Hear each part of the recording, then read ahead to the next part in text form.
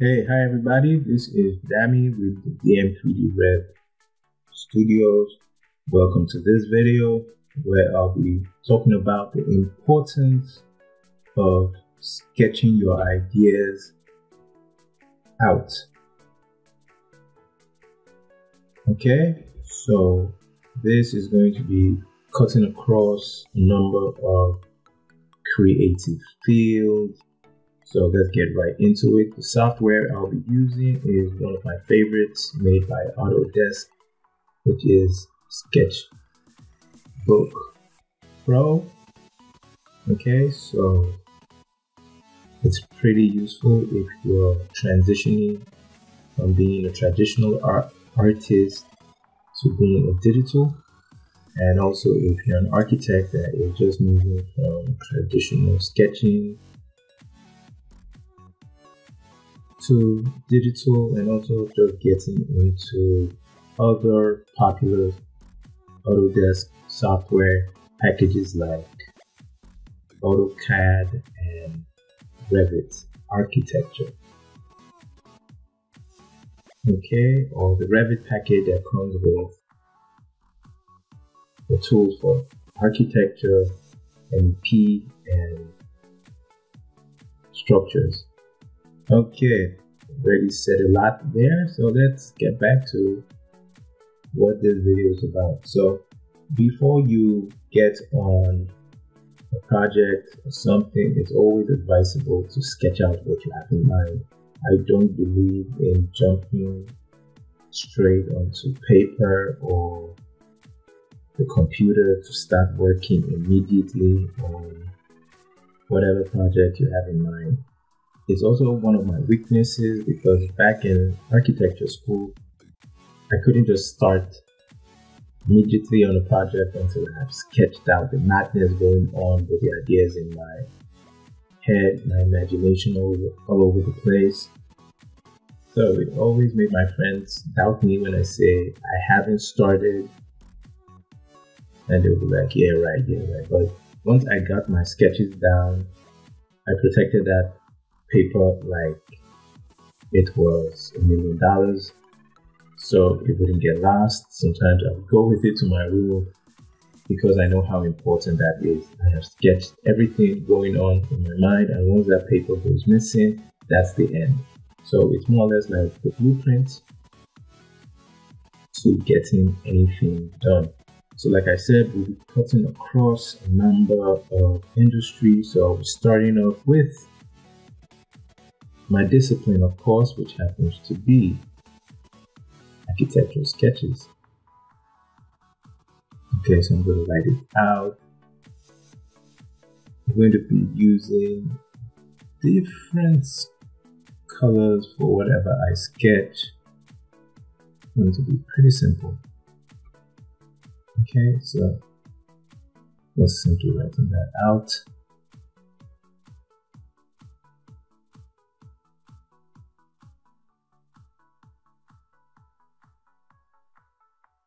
So usually you start off by sketching your plan.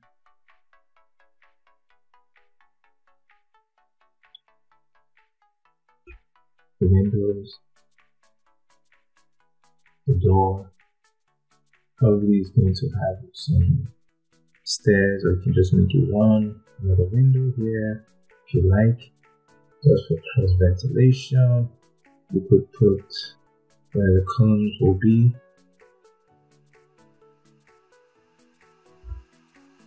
Right, and maybe a desk, because this is more or less like a gatehouse or security outpost, pretty small. And yeah, let's add a small toilet, right? A window to the back, toilet seat, a sink, and that's it. You could also put the dimensions, if you like, in millimeters or meters, whatever works for you. Right? Change this to another color. So it's differentiated. Let's find something cool. So I could give this a value because 1050. Make this 2006, and you get the idea. Right?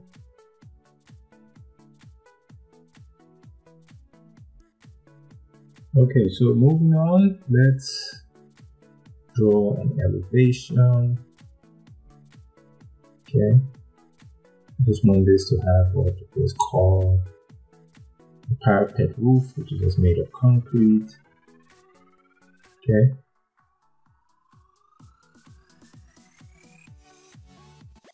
Let's show you how it will look. There's the door. This is usually called the front elevation, but it depends on what cardinal point this elevation is. So if it's on the northwest,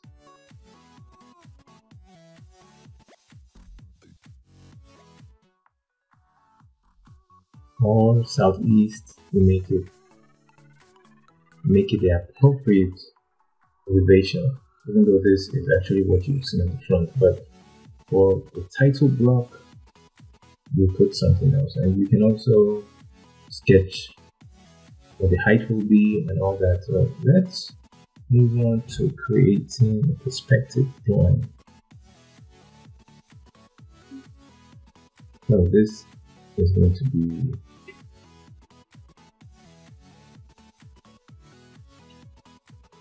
easy, so to say. I need to erase that, and in Sketchbook Pro, once you've chosen another tool from the previous one, what you can do is hit S to switch back. Okay, so let's do a quick perspective drawing of this.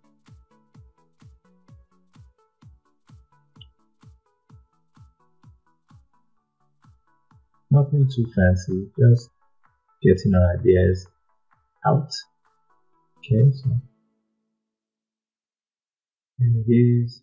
I know it looks like I'm doing this easily, but it took a while to be able to master this, so you can too with practice.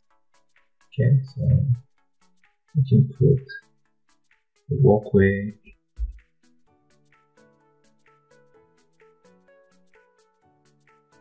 There's the door.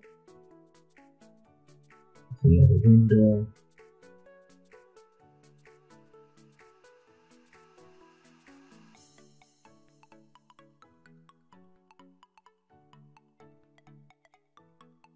This was the window hood. It's more or less a shader that protects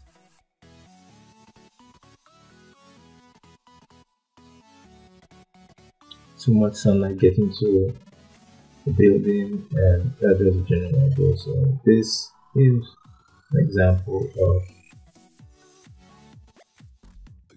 what architectural sketches look like. So let's move on to the next one, which will be for graphic design. And we'll choose another color. Let's do something more purple.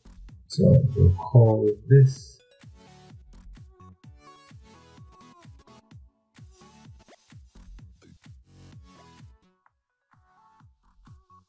design scamps. Let's do that numbering again. It was simply awful. To me, that is. So switch back, hitting S like I did before, to squeeze it in like juice. Just squeeze tight. And then I put design scamps.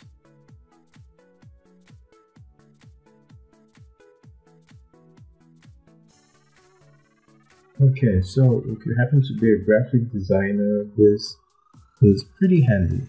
Like if you're creating logos, you can skip them out. I have an idea for the logo. Okay, so I'm going to create a grid I've already created a grid, so I'm already imagining how it will look like. You can spread it out a bit. It also helps if you have like graph paper. It doesn't have to be plain white. If you have problems visualizing how it will look like grid paper will help. Okay, so let's figure this out. It's going to be more or less like a G.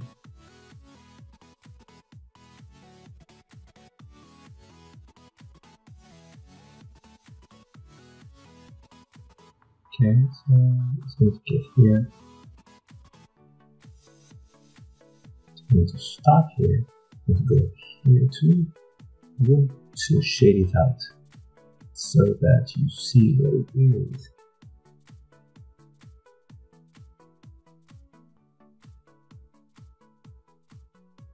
And there was something I wanted to add there.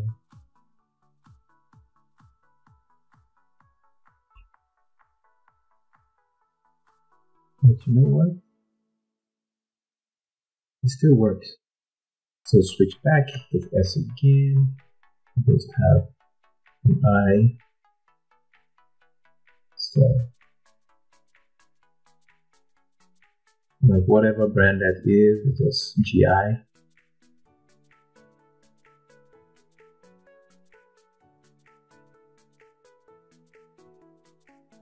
It doesn't actually mean that it may work exactly the way you want, but it gives you a guide.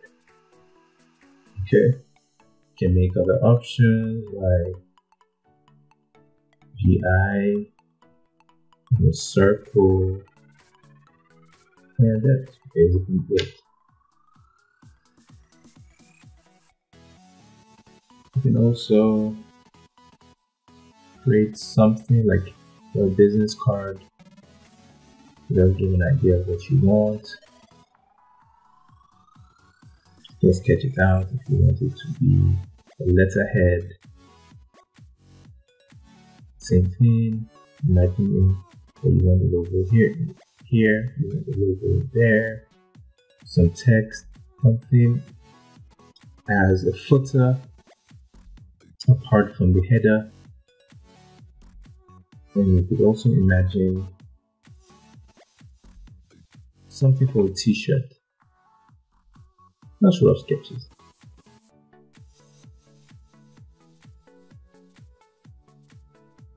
Same thing, just putting all of this out there and labeling it, like putting labels, putting tags so that you know what you were thinking. So moving on, let's move to another of my favorites, which is for comic illustrators and artists, which is thumbnails. Yeah, it's not advisable to get into drawing anything if you haven't done a thumbnail. So probably I have a character that is going to be standing in front of lots of people. So we're going to get out my basic form, how it's going to be.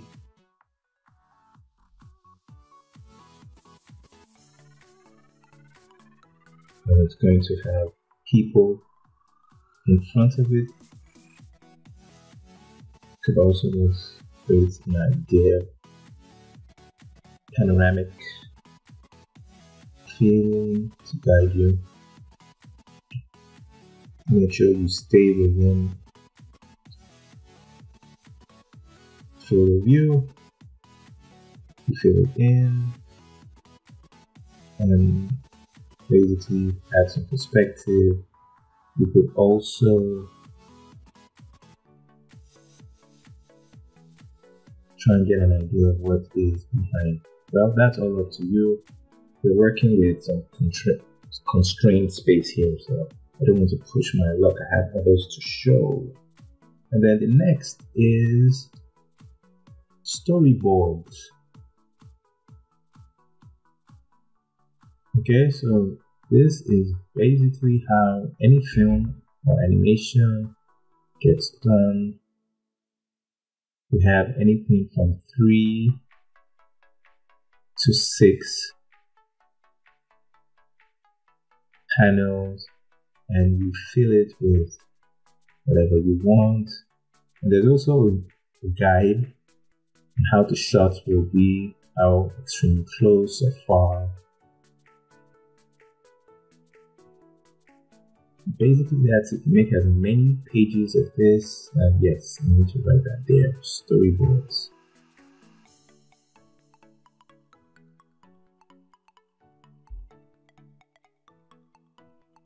And then changing colors again, once more, different shades. We will do the last but not the least, which is what I like to call timeline transitions. This is how I plan my videos. I actually sketch out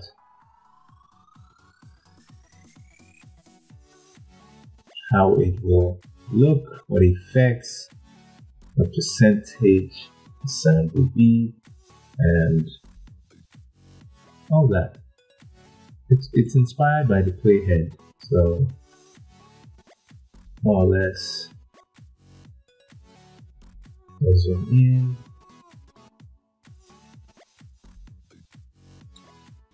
Holding the spacebar key lets us zoom in and pan out a bit, so that you can see what I'm doing here. So let's just say you have your screen recording. I wanted to call that screen recording. So this is your screen recording.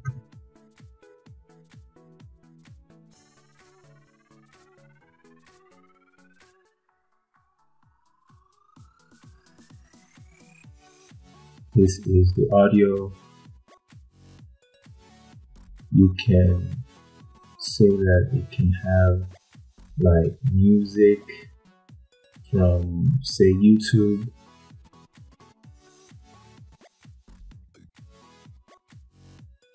or Facebook. That's why I'm putting it there, royalty free, so that you don't get any copyright slamming. And then you can also put montage. That's your design here. You can call it D. Have some effects, and then some music too here. Same thing, royalty free music, something different. Do the same. Let me extend this a bit because the screen recording went a little bit further than I expected. So let's make this longer. Switching back, hitting S. There's a lot of back and forth while sketching, which is normal. And then, so this is the intro. This is going to be the outro. So you can make it much more detailed depending on how you want it. But most times what I do is sketch out how I did a video, especially if I'm going to do it over and over again, be it something for my channel, be it a video for, say, a freelance website like Fiverr or Upwork. I just make sure I have some kind of sketch from what I did first, so that I don't have to rack my brain how I did it the first time. So just like I did on the intro side, the design, the effects, and then the royalty-free music. You can call it RYM. Do the same here, RYM. Okay, and probably give the audio some shading to differentiate it. Okay, so you can get as detailed or as loose as you want. It's all up to you. Okay. So we've come to the end of this video, don't forget to subscribe, kindly like the video, leave a comment, tell me what you think, share with your friends too. Until I come at you with another informative video, stay creative. I'm out of here, y'all. Peace.